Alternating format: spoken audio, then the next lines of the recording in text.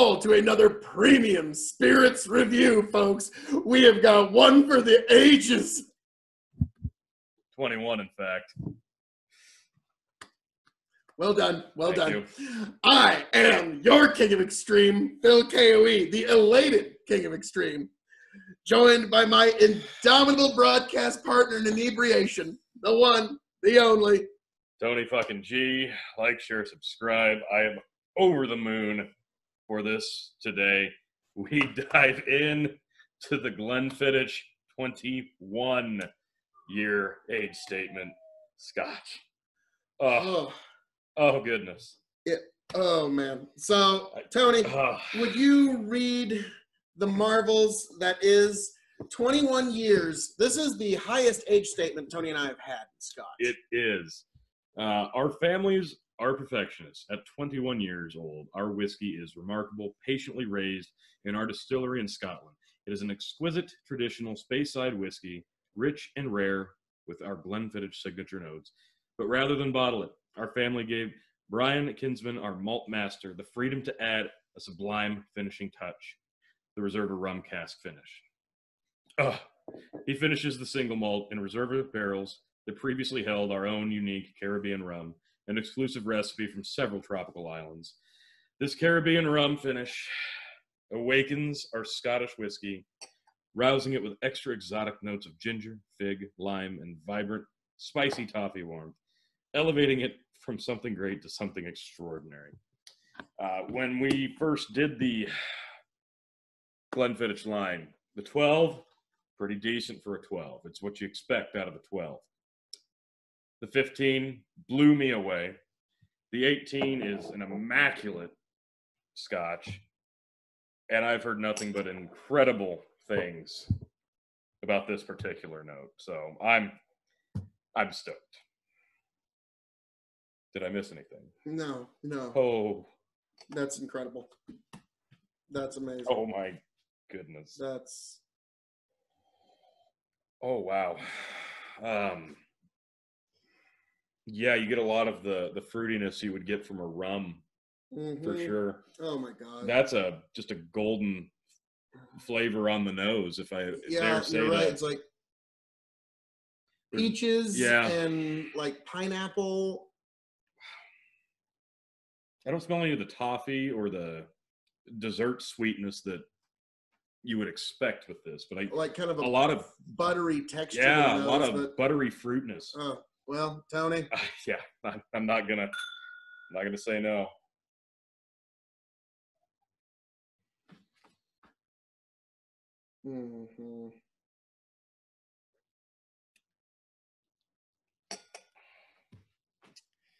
Well, I guess we can cap it because that's the best Scotch I've ever had. That's pretty good. I'm a little flabbergasted. That's insane. There's some warm cinnamon on the back. Yeah, the only finish there on the back is just a tingly, sweet cinnamon. Yeah. Wow.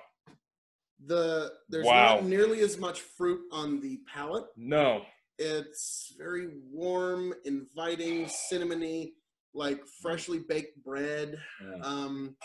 Has that kind of warm texture. I'm getting the pear flavor on the first taste. Yeah, oily, buttery. It's very sweet and fruity in the beginning. This is a dessert Scotch through and through. Yeah, this is one to be savored and enjoyed. My goodness.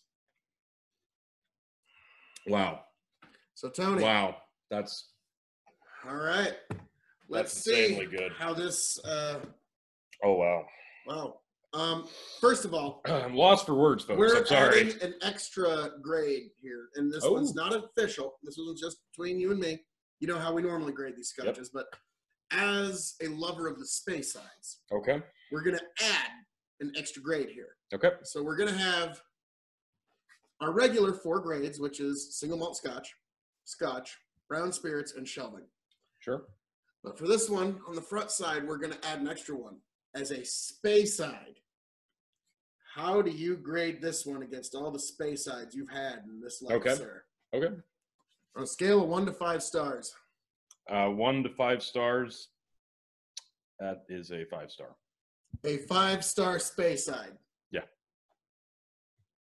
No, there's no other way around it. There's no other way around it. I'm sorry. That's a 5-star. 5-star Speyside? Yeah. So, of all the Speysides you've ever had, that's the best one. That is the best one. I can't walk around it. No, that's the best one. Much as I hate to say, like, as a Speyside, I hate to do it, Tony. You know how I hate to do it. I don't. You know how I hate it. I do. I'm going to have to break the scale here. He's doing it. As a Speyside on a 5-star scale, 5.25. Oh my God. Yes. It is that good in terms of Speyside Scotch whiskey. Yep. Yes. Yeah. Yes. I can say no greater praise than that. I broke the scale. Everything about this is a 5-star. So, yeah, definitely. Okay. As a single malt Scotch. As a single malt Scotch, I'm going to give it a 4.75. 4.75. And why is that? Because obviously there is much more expensive and higher dollar age statements and installations. But for what you're getting here, for the age statement you're getting, for the brand that you're getting, this is just absolutely wonderful. We know there's grander entries on the Glenfiddich line that we'll probably never even get to sample some of them. But man, if this was the last one, I'm glad. I could easily go 5, but I'm leaving just a touch of wiggle room. I'm going to leave much less wiggle room than you. As a single malt Scotch, I'm giving this 4.9. There you go. That, like, it's near Speyside perfection. Mm-hmm. Like, it's just delicious. This marvelous. The nose is just, yeah. And I got to get it up to the camera. This is, look at this. It's beautiful golden. Absolutely beautiful golden. That's the thing. Let's touch on the obvious. The next one being as a Scotch, and you mentioned something there just a second ago about the coloring. The color, beautiful. The nose, inviting.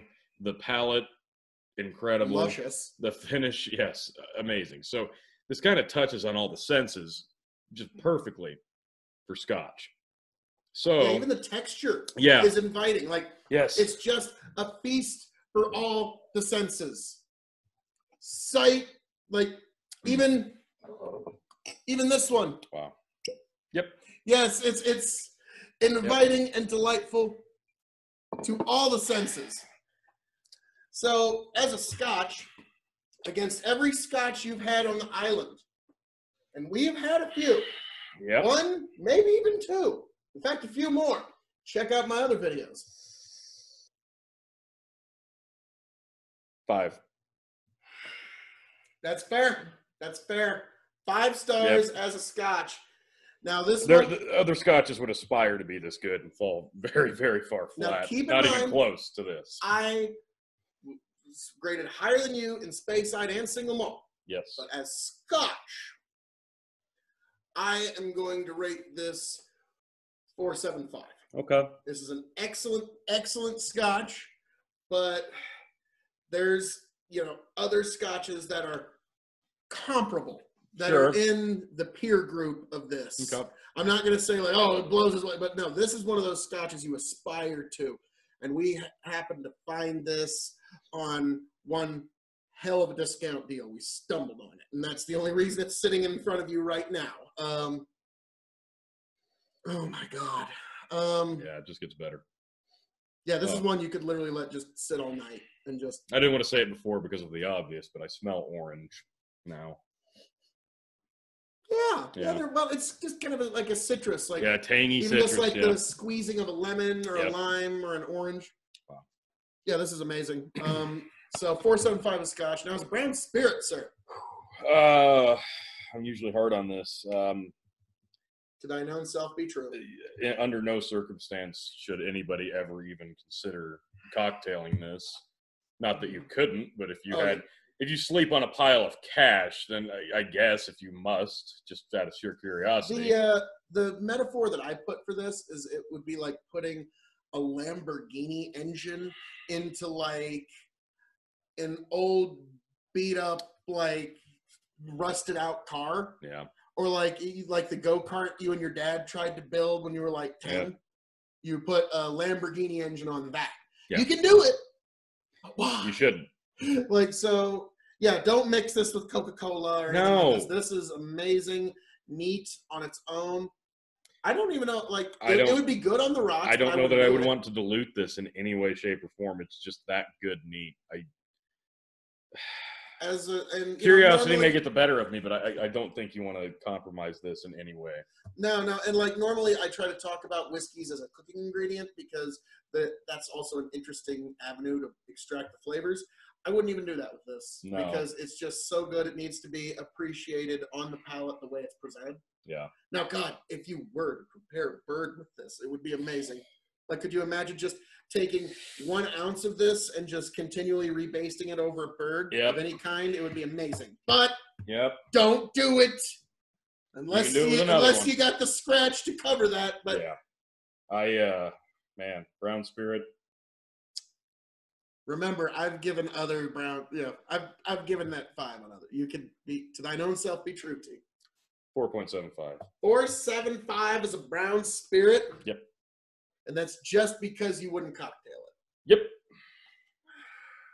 Yep. It's not diverse because I would only want to drink this neat. The flavor and everything about it is diverse. What you would do with it, just drink it neat because that's what it deserves. Yeah. I'm going to be a little more generous than you, but not by too much. And I'm going to give it 4.8. Just a little more. All right. It's just, I know it's almost kind of like, really? Why? But it just deserves this is a whiskey that you deserve to break whatever scales and preconceived notions of measurement you had. This is that good. And so, well, Tony, the question is this really going to be sitting on your top shelf? Or is this going to like be sitting in a drawer that you keep hidden from other folks? If it's not on the top shelf, it's on top of the shelf itself because that's how good this is. I would agree. Yeah, it's going to sit on my top shelf or the top if it's my bottle. And anybody that puts it anywhere else is just kidding themselves. This is there's another place you could put it, and that's just down there, just in the whiskey vault. So when don't even tell people you have it. When there's your good inner circle of friends, and then there's like the mooches that'll come over once in a while, and that's when you hide. Yep. It's that good. But that's an amazing. So it's top shelf, needless to say. Yes. So best Speyside you've ever had. Yeah. One of the best single malts you've ever had. Yeah. Amazing brown spirits. It's incredible. Even though it's just you just enjoy it neat. I'm gonna snort more of that because holy crap. Top shelf, but we knew that going into this. Yeah, totally expected. Just I'll say keep that on your tongue just a little while. Keep it on your tongue for 21 seconds. 1 second for every year it was aged, and see if new flavors are extracted. It's already down, isn't it? Most of it. Just pour some more. Oh my God. All right, Tony. It's just too good. I did this with rosé one time, and it taught me so much about extracting flavors. Now, this whiskey was aged 21 years. Brian Kinsman worked 21 years of his amazing, mad scientist master distillery to bring you this. So leave this on your palate for 21 seconds and tell me if you get any more flavors. So yes, the master distiller over at Glenfiddich, Brian Kinsman, we have to thank you for bringing this to us, this amazing, amazing product. And yes, Tony's doing a little experiment for me. He's like, just leave it there for just a little longer than normal and see what you get. Because it's just like the principle of chewing your food more extracts more flavors from the food. So leaving it there is going to get you more flavors. So what did you? Oh my gosh! What did you get from that, T? You definitely get the toffee and the coffee flavors on the back. You get a lot more of that cinnamony tingle. It's just everything about it is sweet. Oh, just marvelous. Everything about that's good. There was a fruit I was having a hard time pinpointing there, but pear maybe. Yeah, I was getting some slight notes of pear, but if you leave it there, you're going to get it. So now you see what I mean about really leave it there and enjoy it. And so that's kind of what I say. At least leave it on your tongue for 1 second for every year it's been aged. That's, to me, that's treating the whiskey with respect. A master distiller and master coopers had to really work together in harmony to bring you this kind of amazing product. Because again, like the master distiller, he has to work with some great coopers to bring this to you. So and even the cooping, the making of the cask is really an art into itself. I've been looking into that. So it's this is an amazing, like, to think that single malt barley can be turned into something like this, like just it's barley, an incredible process. water, and cask maturation. Yeah, pretty amazing, really. So this is a home run by all accounts. Yeah. Tony, before we cap this one off, is there any other notes about this that you would like to let the people at home know about this? Like just A+ whiskey. I'm almost getting up like a berry on the nose now. Maybe a little. I'm getting more of the toffee and the chocolate. Maybe a lot of chocolatey on the back. All right, now I'm going to go for 21 seconds. You stretch for time for me. This is my joy time. Maybe a brown sugar almost in taste, because just everything about it goes back and forth between fruit and desserts and just nothing but pleasant taste and smells. Like there's nothing here that wouldn't appeal to most people. I mean, if you don't like sweet Scotch, I understand, but you're missing out, because this is an absolutely marvelous Scotch. Oh wow! Yeah, the chocolate, the toffee, the coffee. Yep. All comes out on the back. Yep. The sweet is still there. Yep. Oh, my mouth never is watering. goes away. Like, it's very rare that you know. I gotta find some good whiskey to actually take, and my mouth waters. Okay. Yep. This one does it. And there's that so much flavor. Warm like cinnamon bread. Yeah. Because there's like this warm, like, it's not like you're having bread, but it's just kind of got that warm, like you just had fresh baked bread from the oven in your mouth. Yeah. So there's just a warmth, a cinnamony, man, just cacophony of flavors. None that you would think you would get out of a rum cask. So this is unique. It's a unique way of doing it, and they hit a home run with it. Outstanding. A+. Brian Kinsman, everybody at the Glenfiddich Distillery, all y'all take a bow. Like this was, amazing effort, folks. If you can get your hands on this bottle for basically anywhere under $220, we found it on one hell of a sale. So that's why it's the only reason you're looking at it. Other than that, geez, Tony. No, that's all plenty. That being said, oh my God, I am your elated king of extreme. Signing off and handing it off to my indomitable broadcast partner in inebriation, Tony G. Thanks for jumping in with this one.